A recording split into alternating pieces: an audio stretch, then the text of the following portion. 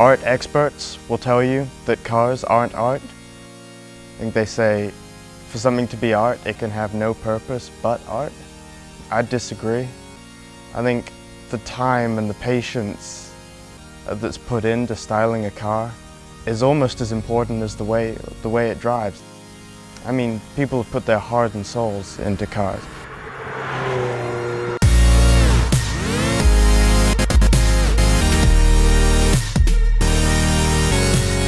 Moved to the United States about 8 years ago.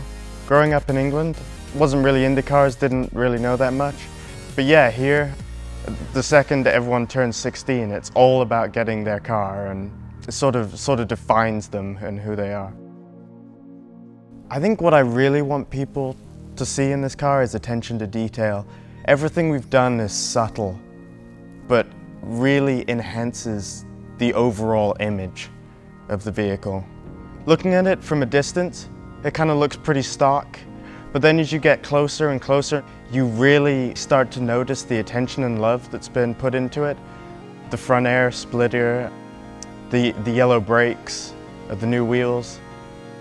Every one of these parts I've probably spent 30 or 40 hours deciding on, just to make sure it really fit with the personality and how I wanted the car to turn out. In the end, we decided to go with a full-blown motorsport turbo kit with a flex fuel system. So now it's running 325 wheel horsepower, over double what it came with stock. What I really appreciate with COBB, as opposed to other places here, is I know I can trust them. If I'm thinking about something and it's not going to give me the result I'm looking for, they're not going to tell me to get it just to get a sale. Neil specifically, I can just sit down and I know he's going to be completely honest with me, let me know exactly what he thinks about my ideas.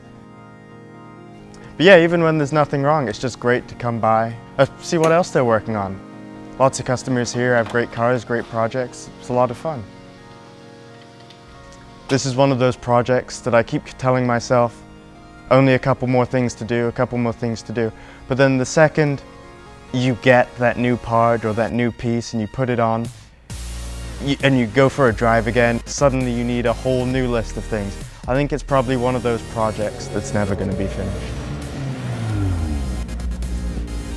My name's Tom Hodges, and this is my COBB story.